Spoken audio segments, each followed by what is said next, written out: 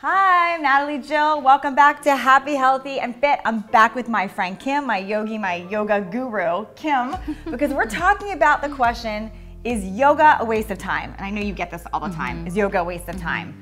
And the myths about yoga, because I know I hear, and I actually am guilty of believing, and you have heard this a lot, that either it's too boring, it takes too much time to get a benefit, or it just really doesn't do anything, Exactly. right? What do you say to that? Because you're the one who actually turned my mind around on it and have me including it in my regimen now. So what do you say to people when they say those things? Well, I would just say that there's a myth that yoga is a waste of time, because people think that all that you do is just sit on your mat and do a couple moves and that's pretty much it. And then because of the sitting on the mat, people think that yoga is probably boring. And so therefore, a waste of time. Well, I know for someone like me who is definitely a type A personality, the thought of yoga before to me was I'm just quiet, hardly doing anything, and my mind starts to wander. So to me, it was the watching the clock and thinking, oh my gosh, I have an hour of this. Exactly. And I don't find it boring anymore, and I don't even know how that changed. How that shifted for you. Yes, how that shifted. What do you think there are certain moves or certain way of instructing, or what do you think makes a difference on making it boring or interesting for people? Well, I think that for sure that that like anything in life that you might have resistance to, that you don't really know exactly what your experience is going to be until you actually dive in and do it. And then I think when people start to do yoga, they are surprised at how much it makes them feel good in the mind and in the body. So it's not just the physical aspect, but they start to realize that they become a little bit softer in the head or calmer in the mind and feel more balanced. And then that's what also lends to them wanting to come back to their mat. Okay. And do you find that learning the wrong methods or doing the wrong way could take away from that? Because I know for me, before I knew the proper way to do things, I was so focused on this doesn't feel right, or I don't like this, it's not doing anything, and that contributed to the boredom. I think a lot of times it's just so easy to get sidetracked by being intimidated by yoga. Yoga is a very intimidating activity, and people think they have to be a little bit more flexible to try it on so they don't embarrass themselves in class or things of that nature. And so I think it's just a matter of allowing you to find what works for you. Maybe it's a group class, maybe it's personal instruction. So everyone has their own way of learning and of diving into something, and it's finding what works best for your way. And I'll say your method, what you've taught me, is definitely what has changed for me, because now I look forward to it, which I thought I would never say before, but I do. I look forward to it. I love it. So, and then the big myth about it just doesn't do much. I mean, what are some of the benefits of yoga? Because for me, I'll tell you, I feel personally more flexible, and it's an escape for me now. It truly is an escape. I understand what people meant about you can shut off your mind. So I'm getting into it, and I'm not thinking about my to-do list and my work and stress, and it just, when I'm done, I have a new sense of clarity. That's what I've experienced. And I am so excited when you say that, because that's definitely, like as a yoga teacher, that's definitely a goal, and it's so exciting to see people like get that from their yoga practice. As far as benefits, it really depends on the person, but I would say overall what's most common is that it lends to a sense of centeredness. And in yoga, we call it a work in. Like, people come to yoga class for a work in versus a work out, because it's your ability to work inside of yourself. I like that. And a lot of people call yoga their church or their therapy. And it's really just a way of connecting to who you are as a person. And that's why people come back for more, because they realize it's more than just a physical practice, but they're gaining so much more for themselves to take with them out into their life. Got it. Now, what about the time? Because do you have to spend an hour, or I know some yoga classes are an hour and 30 minutes, or do you have to do that to get the benefit, and do you have to do it every day?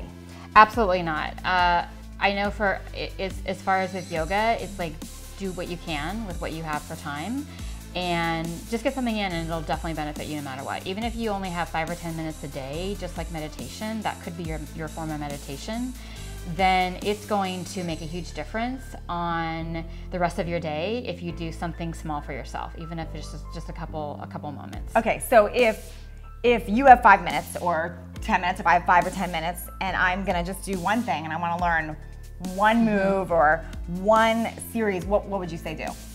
I would say definitely the number one go-to is, in my mind, would be sun salutations, the Okay. Surya Namaskar A's. What does that mean? What is that? A sun salutation is essentially a series of postures that are linked together and that you flow together, which I'll show you in a moment. But they're linked together in a special way, and they're designed to strengthen and to give flexibility to the body. They're also rhythmic, and so the rhythm of moving through that same series of postures, say 2 to 5 times, is meditational because it's rhythmic. It's just one thing after the next, and then you repeat that series again. And normally sun salutations are done in the beginning of the day because they're like a way to greet your new day. And is there a magic number on how many times through you would do this? I would say normally 5, but anywhere from like 2 to 3 is completely what's And can anyone do this, beginner, advanced, anyone? Absolutely. All right, show me how to do it. What do we do? Okay, so let's start out with variation 1, which should be, it's called a half sunnae. So start towards the top of your mat and move into a forward fold, feet touching, and just fold forward. So in your forward fold, the weight of your body moves into the fronts of your feet. Soft bend at your knees, and then just allow your body to drape forward, drop your head as well. Good. And on your next inhale breath, we'll move into a halfway lift. Press your palms to your shin bones. Arms stay strong. And grab your shoulder caps together behind you to flatten your back. So you can feel your back lateral muscles tracking towards your spine in this posture. Pull your belly in nice and tight. Continue to wrap your shoulder blades back behind you. Yeah, perfect. Good. Take one more breath in. Exhale, fold forward. And with your next inhale, rise up to Tadasana Mountain Pose. Take your arms straight overhead. Good. Squeeze your legs together. Pull your belly in tight and soften at your shoulders. Nice. Full breath in. And exhale, fold forward, palms through the heart center and back to the mat. And so this is called our half sunnae. It's really just these simple postures here.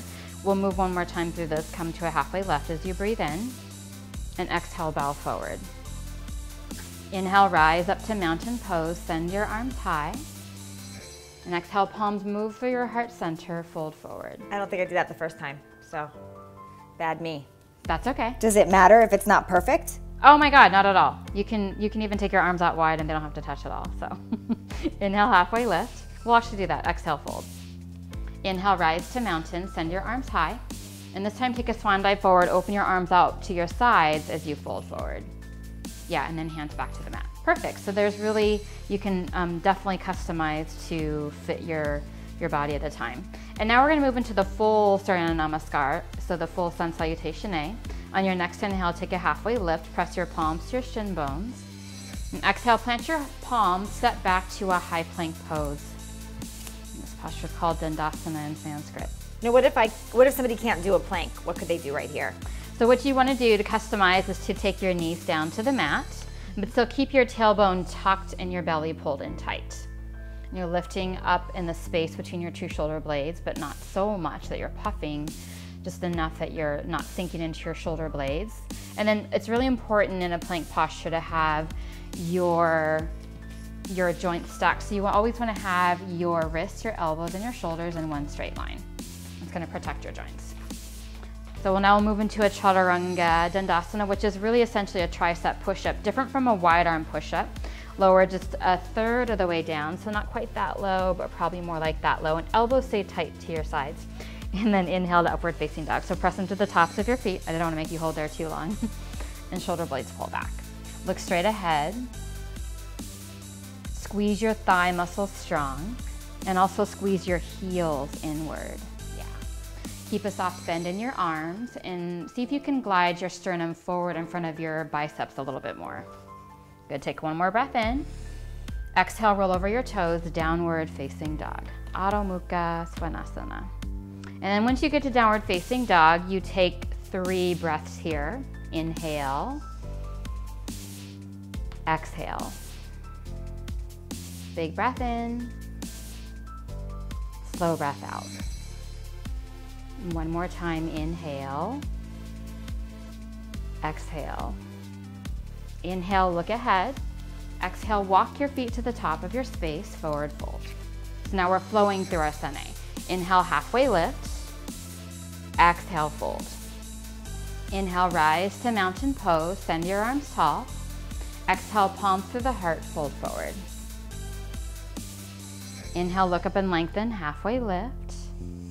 Exhale, plant your palms, step back, on or off of your knees, chaturanga, bend your elbows straight back. Good, inhale, upward facing dog. Just send the crown of your head high. And exhale, downward facing dog. So that's the full sun salutation A, and that's what you would move through anywhere from 2 to 5 times. That's awesome. So, So you can choose half, or you can choose the full sun A by adding the tricep, the arm workout. So they would repeat it, and whether beginner or advanced, you can change if you're on your knees or on your toes or any of that. I love it. Yeah. So see, yoga is not a waste of time. You don't need a lot of time. You could do it. Even if you don't have the live Kim guru, you can learn more about her 10-minute yogi down below. See you next time. Bye. Bye. Thank you.